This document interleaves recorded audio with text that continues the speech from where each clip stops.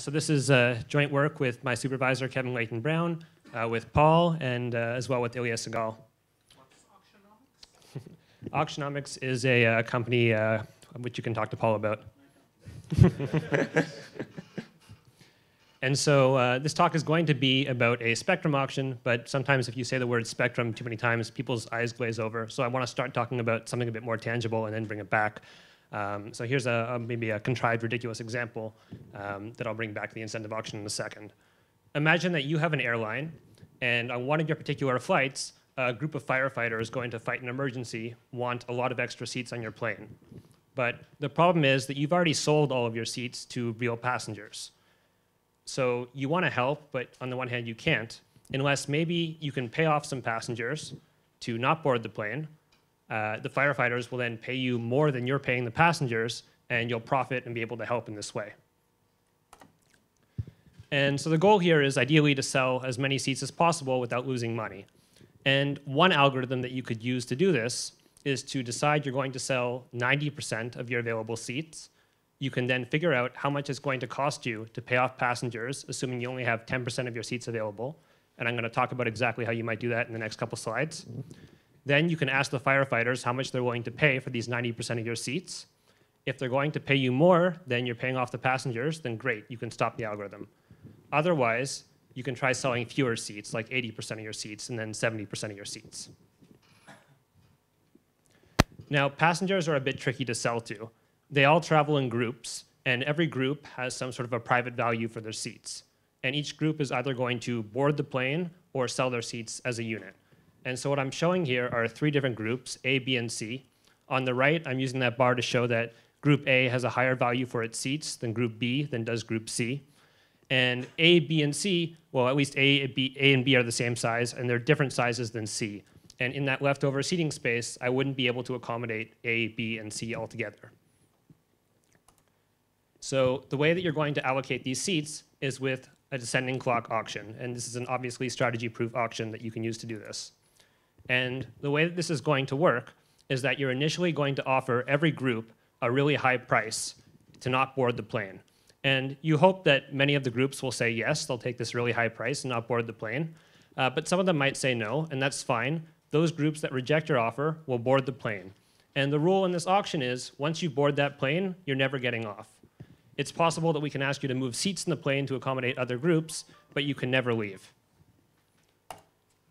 After this, you now have some groups that are still not on the plane, and you want to lower their prices. And the way that you're going to do this is you're going to go one by one to each group. You're going to see if it can still fit on the plane alongside all of the passengers that are already on the plane. If it can, then you can lower its price. You make it a new offer. If it accepts that new offer, then great, you've lowered its price. If it rejects that new offer, then it boards the plane and it leaves the auction. If you cannot fit it on the plane, right, as prices keep lowering and groups decide to board the plane is going to fill up. So at some point, you're going to find a group that you cannot fit on the plane anymore. These groups, you're not allowed to lower their price. We're going to call them frozen. The auction is going to end in a state when every group is either frozen or on the plane, and you'll pay the groups that are frozen the prices that they froze at. And now, obviously, this talk is not about airplanes, it's about the FCC's incentive auction. So the Federal Communications Commission in the United States ran an auction in 2016, 2017.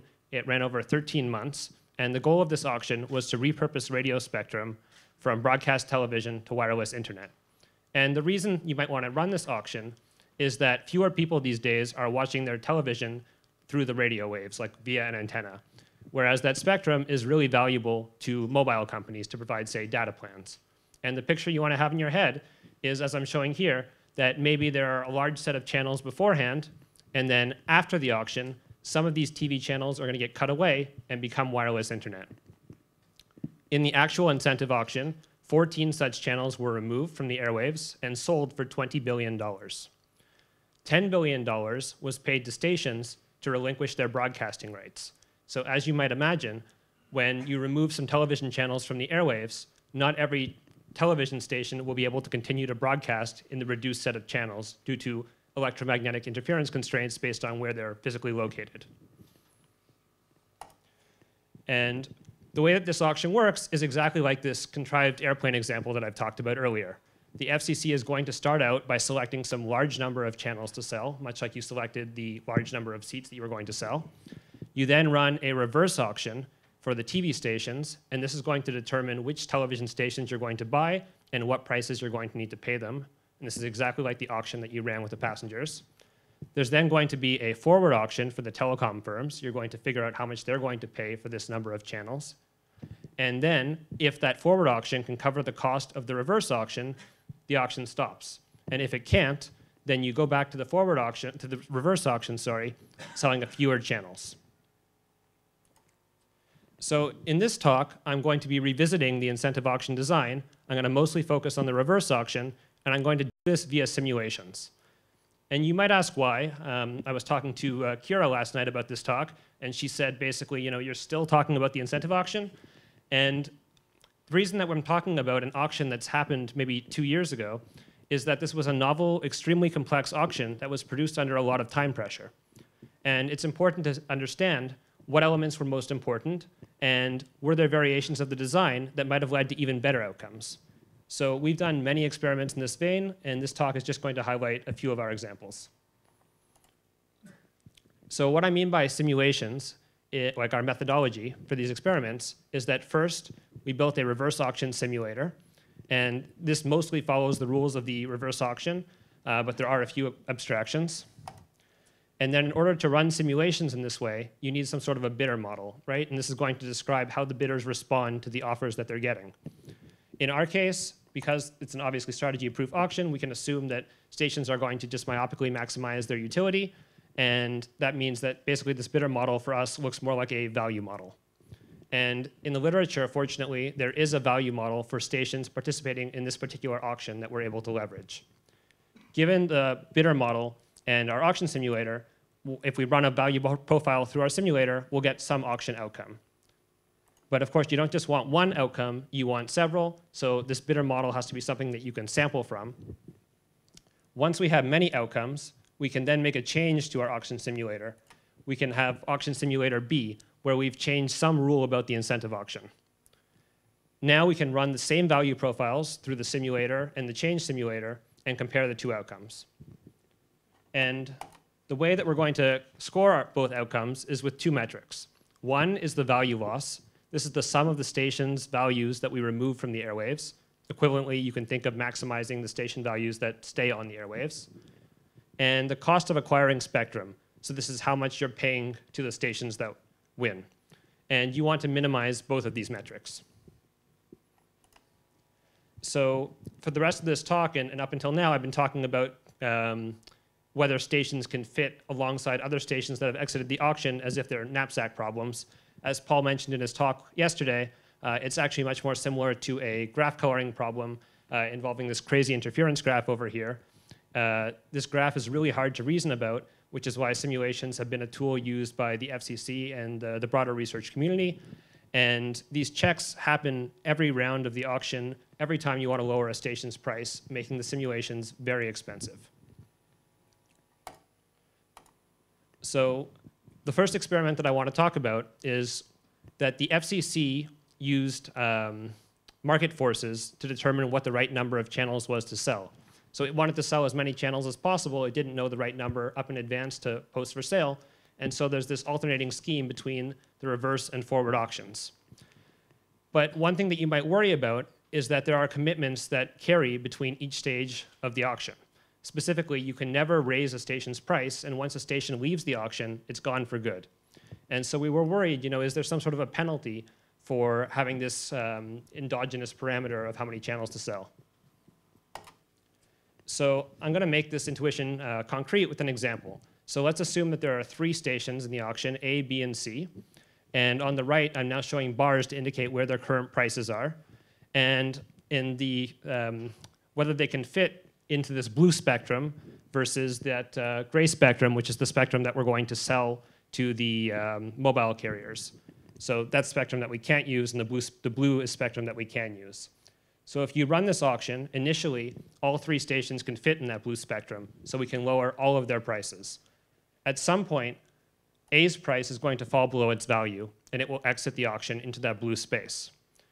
Now, the next time we go to lower B's price, we'll realize that there's nowhere to put it inside that blue region. That means that B's price is now frozen. C can still fit though, so C will eventually exit the auction at some point. And this is going to be our final outcome. We're going to buy B at this price over here on the side.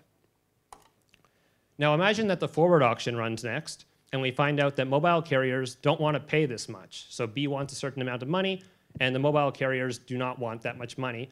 So the mobile carriers are not covering the cost of the auction. That means that we go to the next stage of the auction. And that means that we're going to sell the mobile carriers fewer channels and make more channels available for the TV stations. Let's pretend that means that you add this new area to the blue spectrum. Well, the problem is we can't actually use any of this new spectrum because when we go to station B, we still can't lower its price. And we've already promised to pack A and C, so there's no way that we can do anything about that. And unfortunately, even though we have more space to work with, we can't really change the outcome. But what if we'd known in advance that the mobile carriers weren't going to pay that much money? Well, then we would have started with the right amount of spectrum.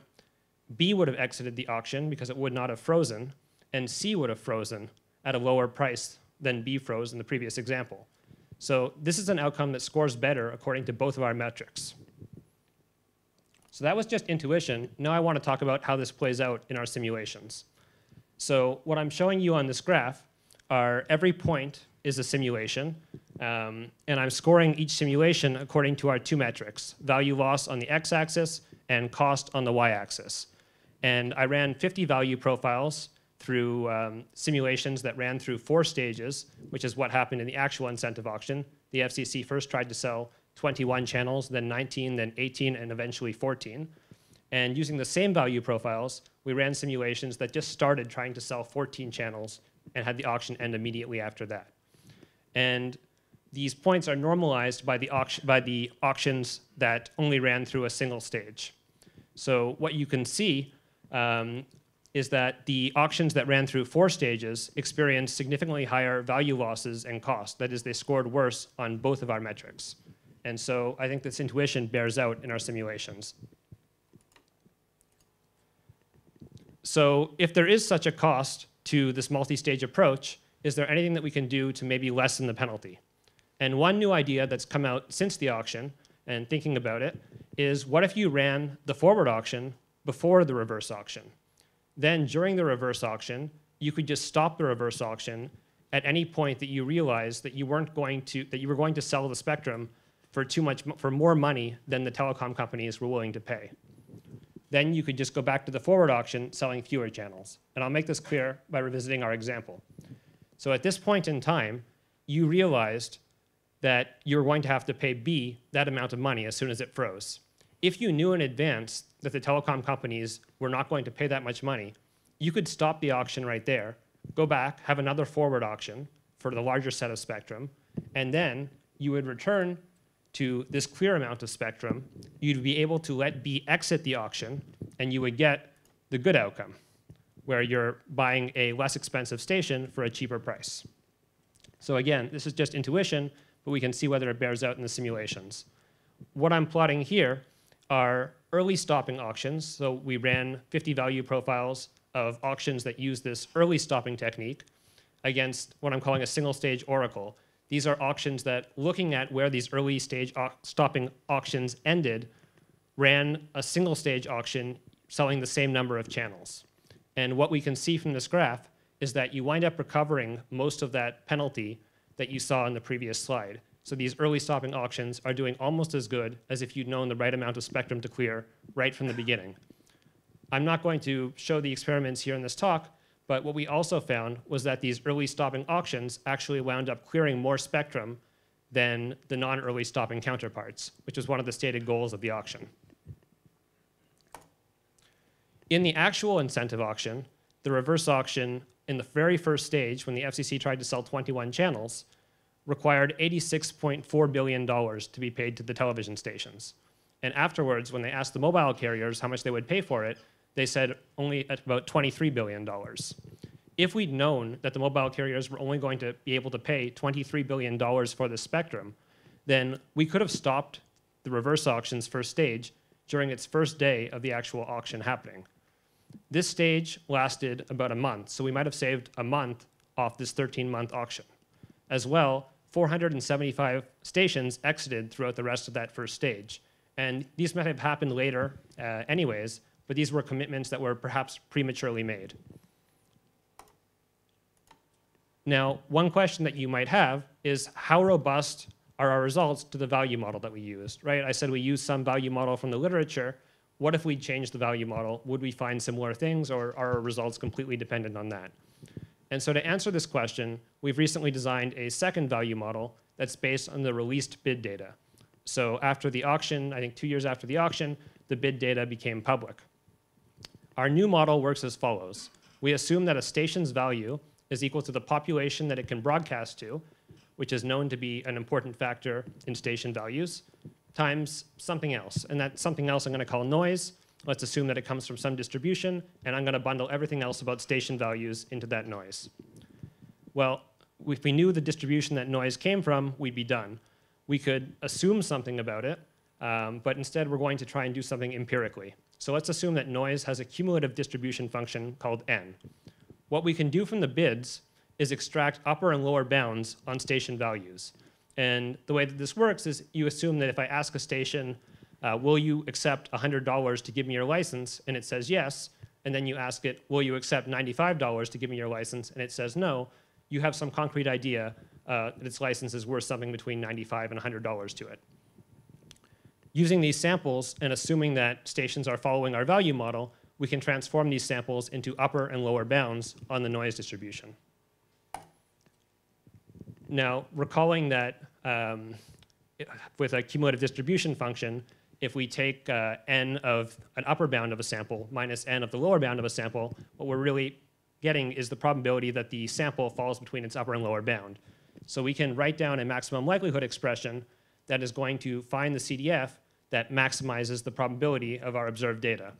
And this is just going to be subject to the cumulative distribution function constraints that n has to have values between 0 and 1, and that it has to be monotone, non-decreasing. And we're actually able to convert this into a convex program and solve it. And what the solution gives us is a value for n at each of these upper and lower bounds. And when we do this, what we found is that it looks surprisingly linear on a log scale. And so this becomes our value model, or this becomes our model of n. So we're going to sample something from the CDF and multiply it by a station's population, and that's going to be our value model. Using this new value model, we again find that running the same experiment of single-stage auctions versus multi-stage auctions, the single-stage auctions do better on both metrics. The actual magnitudes are a bit smaller here, but still seeing something like a 15% difference in both of these metrics, which on the scale of billions of dollars is very significant no matter what value model you're listening to. So what I hope you'll take away from this talk in conclusion is that computationally intensive simulations are one way that you might be able to explore markets that have crazy constraints like that interference graph. Maybe some specific insights about the incentive auction design, that running through multiple stages could have been harmful, and we see this according to both of our value models, and that this early stopping amendment might have been able to fix that. And with luck, maybe some of these insights can generalize to other markets that you care about. Thanks.